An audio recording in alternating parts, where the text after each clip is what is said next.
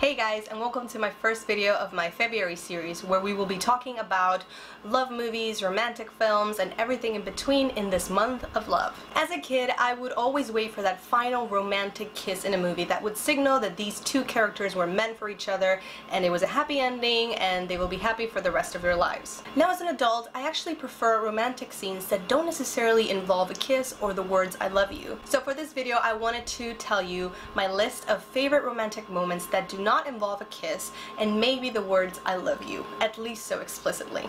My first pick I call toe holding, and it sounds really weird, but it's from the movie Lost in Translation. If you've never seen this movie, please go and watch it immediately. It's one of my favorite romantic movies, and it's definitely one of those movies where nothing very explicit happens for you to know that these two characters are falling in love.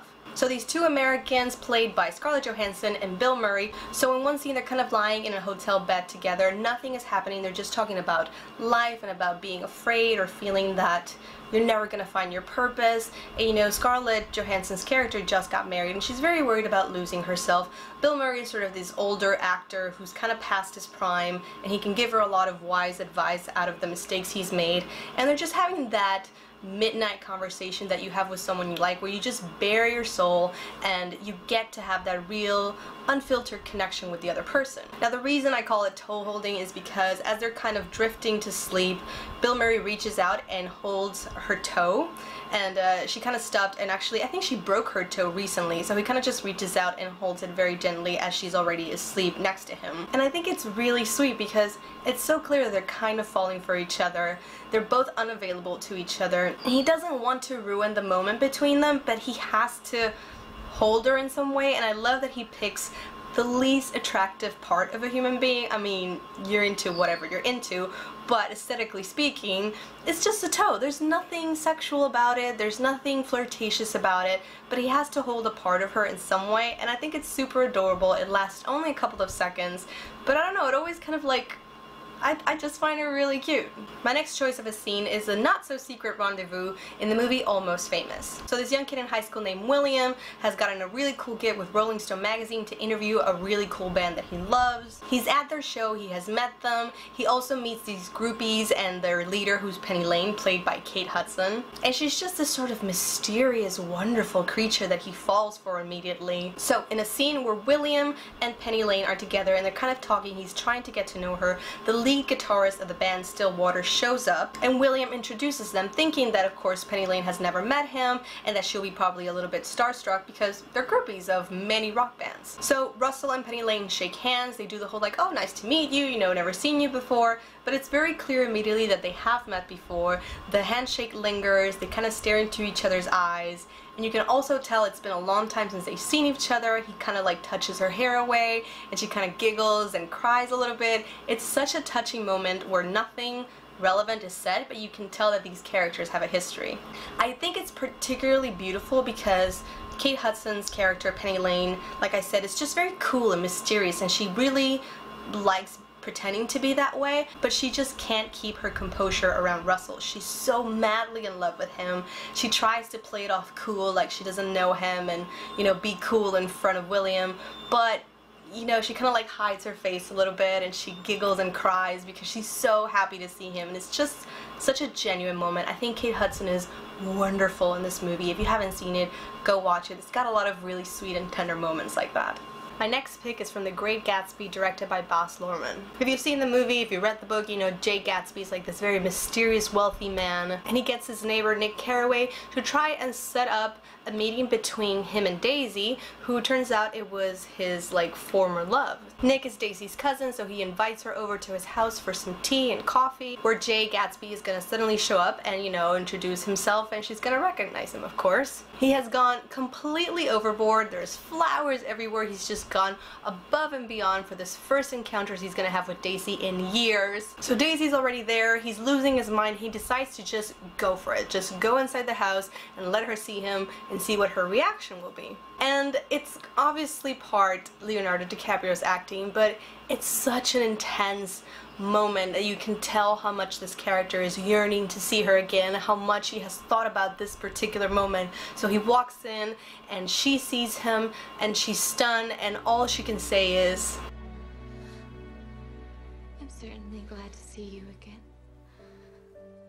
There's no embrace, there's no kiss, there's no like clear or immensely visible shock from her. It's just her seeing this man that she loved, knowing that he's alive, that he's okay, and just being able to say genuinely that she's very glad to see him, and vice versa. My next choice is from a pretty recent romantic comedy, and it's called Crazy Stupid Love. In this movie, Cal and Emily have been married for many years, and they're going through a divorce because they've kind of lost it. They've lost the magic, and she has slept with someone else. They go throughout the whole movie kind of hating each other and forgiving each other and maybe trying to get back together, but then something happens and they fight again.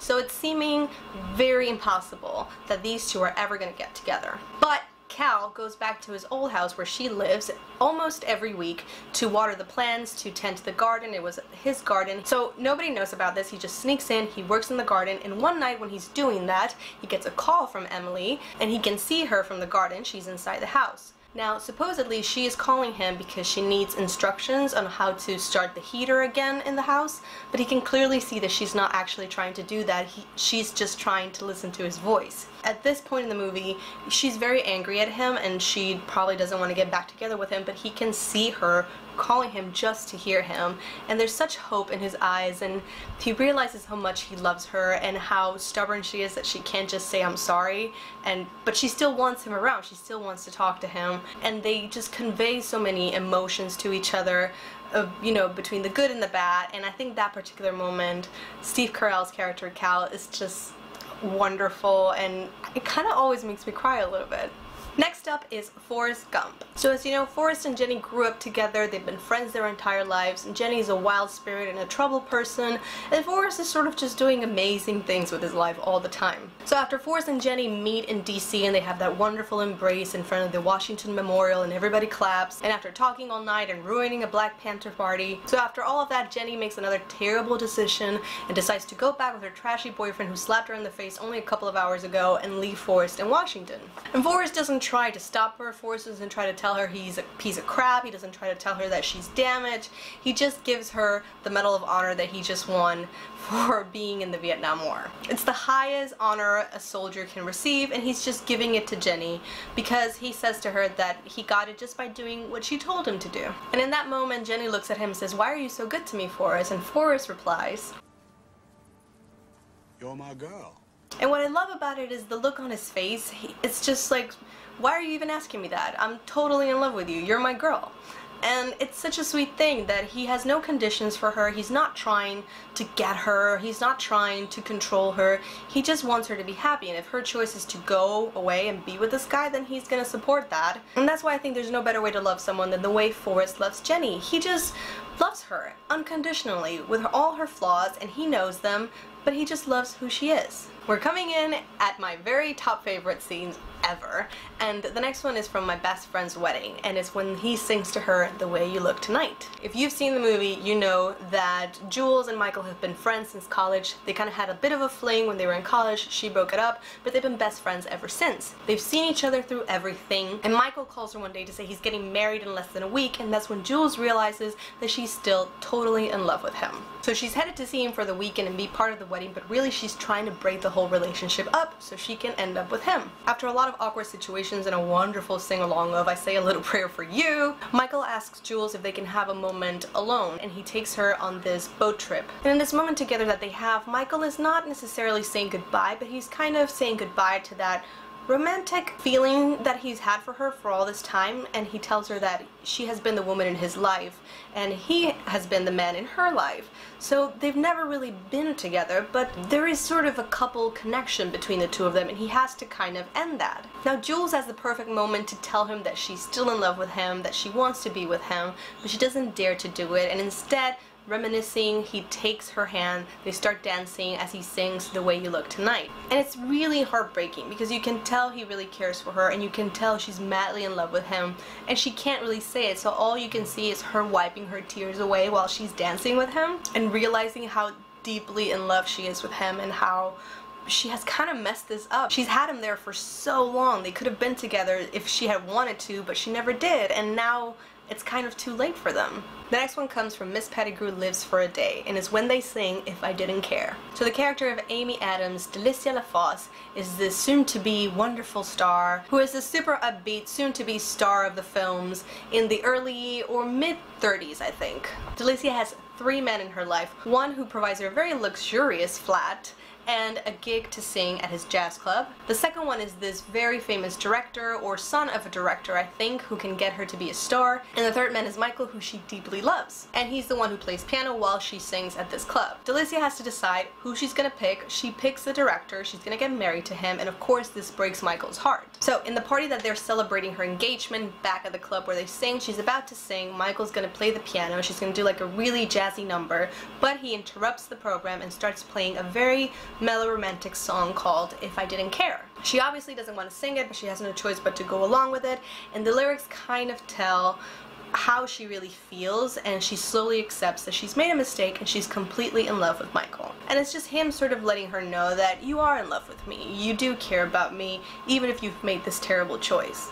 My next choice involves Tom Hanks again, and is in You Got Mail. You Got Mail is another fantastic romantic comedy at the cusp of internet and chatting and meeting people online, and while I don't find it crazy romantic, there's like one moment in this movie where it just really makes my heart soar. Everybody knows the story. Even if you haven't seen this movie, you know the story. Tom Hanks and Meg Ryan write to each other beautiful, witty, long emails. They fall in love over the internet. They don't know who they are, but in real life, they're kind of in war for their business. So as the movie progresses, he finds out who she is. She has no idea who her platonic love is. So he kind of starts becoming her friend, trying to talk to her about this guy who she's met online, even though he knows it is him. And in a moment, just a few hours before she's going to meet her guy, Tom Hanks asks her if she ever wondered what would have happened between them if he wasn't, you know, the guy who put her out of business, and if she wasn't the girl right around the corner. And he tells her he would have asked her for her number, that he would have asked her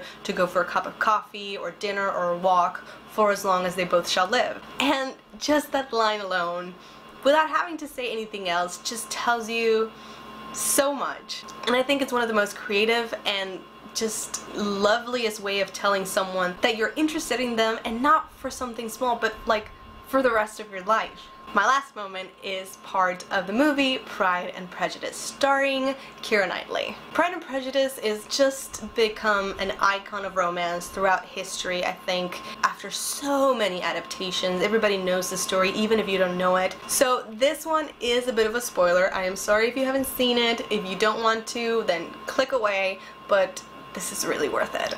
So the character played by Keira Knightley, Elizabeth, kind of hates this man, Mr. Darcy. She has a very prejudiced opinion of him. Get it? Prejudice? And they kind of hate each other for the wrong reasons, but they soon realize they don't really hate each other, and he's in love with her.